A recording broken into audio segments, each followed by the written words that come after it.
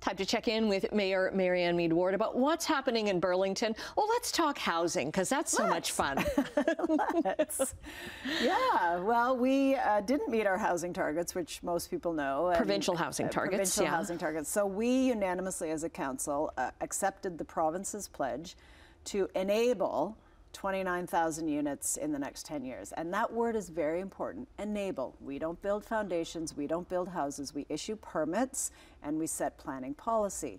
But we are being judged on our ability to meet targets on the number of foundations poured. And so we didn't meet that target because we are infill, high density, complex, 4, 5, 6 tower developments. Not subdivisions, largely. Not subdivisions where it's a foundation, a foundation, a foundation, a foundation.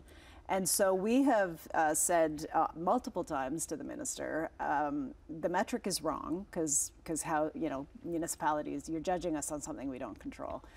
It's also inaccurate. So they use Canada Mortgage and Housing Corporation data, and that data is wildly inaccurate, to the tune of we're double what they say we are. So they say we have about 300 foundation starts in the last month. We say we have 600 according to our data. And I've talked to mayors across the province, and they have said it's inaccurate for them too. And there's real money on the line. So the building, because the money is being handed out. Building Faster Fund says if you meet your targets, you get a check. And so we don't get a check because it's the wrong metric and it's inaccurate. So I've communicated that to the minister formally in writing very recently when the latest set of data came out. But many times we've said this is not the right metric for municipalities, especially when there's money on the line. And how much money are we talking here for Burlington? How much is being lost off the table? Millions of dollars a year would be coming our way. And that is very counterproductive because that money we need to build all of the infrastructure, community infrastructure, hard infrastructure to enable housing. So it becomes this circular failure that we can't get the money we need to build the services that we need to get the housing. And so we're going to keep on this treadmill until the metric is fixed and the funding envelope is fixed.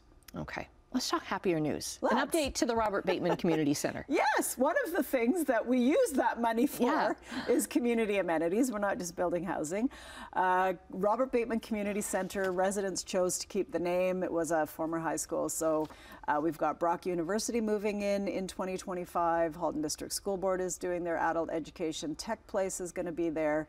Our library is expanding, and there's thousands and thousands of leftover space for community amenities. Plus, there's a pool and a gym. All that is happening, and so I had the opportunity to tour that with the president of Brock recently, and it is absolutely spectacular. Like, it gave me chills. Oh, that's nice. It was spectacular. And when does it open? 2025. Okay. Yeah, and there'll be another phase of renovations for some of the community space. It'll be fitted up now, but we're out actually engaging with the community around what they see and what they want to use that space for. So there'll be a lot of space available for programming or groups to run programs out of. But there's also a lot of space that will just be vacant for people to use on an ad hoc basis. So it is going to be a true community learning hub. It will be the biggest, by a long shot, community center in the city of Burlington. We're also planning some enhancements to the green space. We own a park nearby. There's a school nearby that we're going to help them build some playground structures, putting in walking paths. I mean, it is a spectacular community space, and to see it all come together. I've seen the papers. The drawings and the visualizations. We voted for the funding. We voted to buy it, but to actually stand there and see it all coming together and imagine, it was just, it is going to be so spectacular. Awesome. We've got about a minute left. We have to talk about making space for the Jefferson salamanders. Yes. We close King Road so they can mate. Yes. We take our mating rituals very, very seriously. Jefferson salamander is an endangered species. They come out of their hibernation, so to speak, and they mate right around this time of year. And they have, there's a specific area up on the escarpment on King Road in Burlington where they cross to meet their mate. So our bachelor salamander Jeff is looking for his Sally. We've named them, and we got to let them do their thing without getting smushed. Yes. By a car.